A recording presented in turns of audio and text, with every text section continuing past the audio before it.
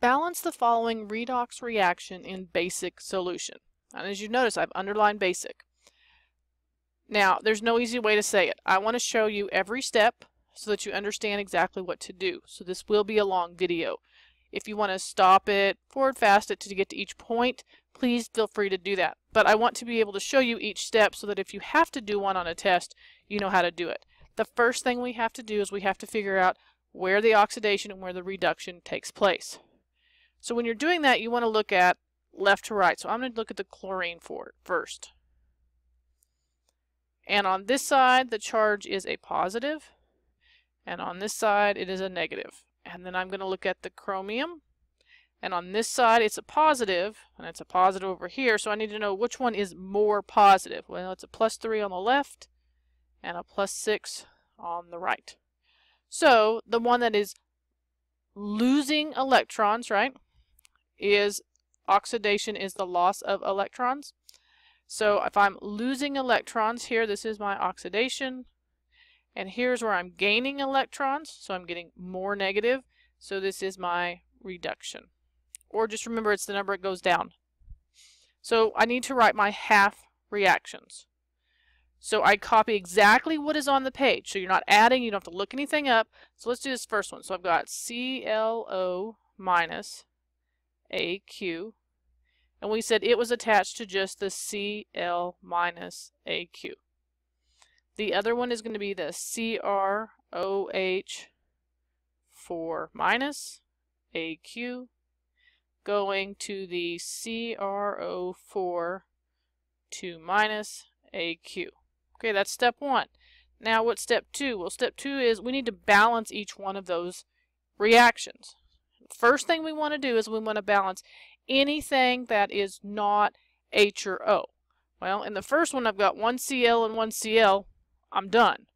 I've got one Cr and one Cr in the second. I'm done. So there's nothing that's not oxygen or hydrogen that isn't balanced. So the next thing I need to do, so this is kind of a combination for this one, is I want to balance the O. Now remember, when we balance oxygen, what do we add? Same thing we did in acidic.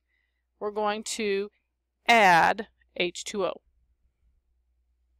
So what does that look like? Well, in the first one, I have ClO minus AQ goes to Cl minus AQ. How many oxygens are on the left? 1. So I need to add a water on the right. So plus H2O liquid. Now, what about the chromium? Well, I had CrOH4 minus aqueous goes to CrO4 2 minus AQ. Well, how many oxygens are on the left? There's 4. How many are on the right? 4. So that's balanced. They don't need to do anything. So what's the next step? The next step is to balance, you guessed it, hydrogen. So I want to balance hydrogen. Now when I balance hydrogen, how did I do that before? Well, I used H+. I'm going to do the same thing here again. So in the first one, I added 2 hydrogens on the right. So I'm going to have to add 2 hydrogens on the left. So I've got 2H+ aqueous. And then I'm going to write what I had before. So plus ClO minus AQ yields Cl minus AQ, and then I had added the water already, so plus H2O.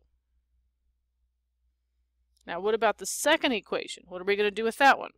Well, when I'm looking at that one, I notice that the hydrogens are on the left, so I'm going to have to add the H+ on the right. So I've got CrOH4 minus aqueous goes to CrO4 2 minus aqueous. Now, how many hydrogens are on the left? We have 4, so I'm going to need to add 4H plus aqueous. So now what's the next step? Well, now I'm going to have to do some neutralizing. So I want to pause the video so we can start over with a clean slate. So as I mentioned, we want to neutralize the H+ with OH. Remember, that's just water if you put that together. Now, when I neutralize with the OH, if I put an OH on one side, I'm going to have to put it on the other side as well. So when I look at the first one, I have 2H plus. So that means I'm going to need to add 2OH minus. So when I have 2H plus AQ plus 2OH minus AQ, and then I still have what I originally had, which was the plus ClO minus aqueous goes to Cl minus aqueous. We have the water. And as I said, if you add the hydroxide to one side, now I'm going to have to add it to the other. So I had two of them, so I'm going to add 2OH minus aqueous. Now what about what happens on the next one? Well, I have 4H plus, so that means I've got to add 4 OH minuses on both sides. So why don't you try writing that out and come back and check your answer. So I've added the 4 OH negative to each side. Now, what am I going to do? Well, here's the part where most people just think, you've got to be kidding me, is now that I've done that, like I told you, I want to show you everything. I'm actually going to put these together. So anywhere where I had the H plus and the OH, in this next step, I want to combine those to make water. So why don't you try that for each one of the reactions and then come back and check your answer. So I decided to call it 5.5, just so we could kind of follow it. Wherever I had an H plus and an OH minus, I converted that into water. Same thing over here. I had 4H plus, 4 OH minus, so I got 4 waters on the right. So what do I need to do in step 6? I need to balance charge. So let's look at the first one. If I look at the first one, I have a negative on this side, and it goes to a negative plus minus 2. So this is going to be a minus, and this is going to be a minus 3. So how many electrons do I need to add into which side? Well, if this is a minus 3, to get minus 3 over here, I'd have to add 2 electrons. So now we need to look at it for the second reaction. So I'm just going to kind of draw a jagged line just so we know what we're looking at. I've got minus 4 and a minus 1, and that's going to go to a minus 2. So I've got minus 5, minus 2. So how many electrons do I need to add to which side? If this is a minus 5, I need to add 3 electrons to the right-hand side. So what I want to do is I'm going to rewrite the equations with those electrons, and then we'll continue on to step 7. So I've rewritten the two equations, including the electrons. Now remember, in our final equation, we can't have any electrons. So in step 7, what we want to do is we need to multiply one by the other. So remember, in order to get rid of the electrons, I've got 2 electrons here, and I've got 3 here, so I need to multiply them together, 3 times 2. So that means the first equation I'm going to have to multiply through by 3, and the second equation I'm going to have to multiply through by 2. So I want you to do that and then come back and check your work. So when I multiplied by 3 for the first equation, here's what I obtained. And then for the second one, I multiplied through by 2, and this is what I obtained. So in step 8, what we want to do is we're going to add them together. Now, you can write everything if you want, but I'm going to just show what is canceled and then write the answer. That's a preference. It's whatever makes you happy. So we know that the 6 electrons will cancel. So that's gone. Now notice over here I've got 6 waters, and over here I've got 3 and I've got 8. So let's see, let's take this 6 out and let's change that to a 2. And then I notice I've got 8 OHs on the left and I've got 6 on the right. So I'm going to take all 6 out, and over here I'm going to be left with 2.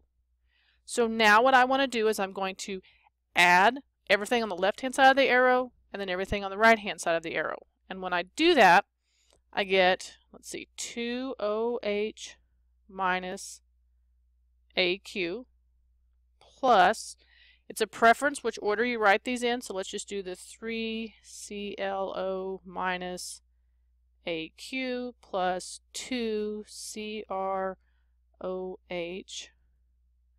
4 minus AQ. You know I'm going to run out of room, right? That's just the way it works when you do these. So on the right-hand side, what do I have? Well, I've got, I'm just going to write on the next line so that you can read it, 3Cl minus AQ. And then I've got the 2CrO4 2 minus, which I left off an AQ, I see, so I'll add it back in there. And then 3 plus 2 is 5, so plus 5 H2O liquid. Now, how do you know for sure that's right? Well, you want to check it. So you'll go back through, and we can just do that, because I said I was going to include everything. So I've got 2 oxygens plus 3, so I've got 2 plus 3 plus 4 times 2 is 8. So I've got 13 on this side. And over here I've got 8 plus 5, which is also 13.